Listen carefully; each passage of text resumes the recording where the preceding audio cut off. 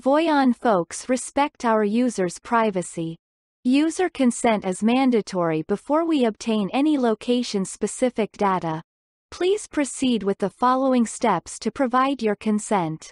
Log into the Voyon folks mobile application by entering your user ID and password.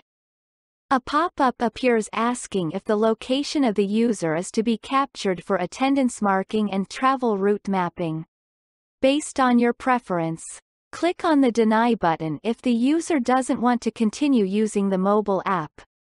Or, click on the Accept button if you agree that Voyon folks could capture your geolocation.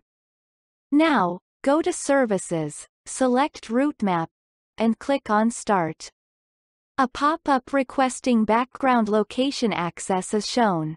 Now select Change to Always Allow to allow the app to access the location in background, for the route map to work when in background or if the device is offline until the user stops the route map by clicking on the Stop button. Thank you.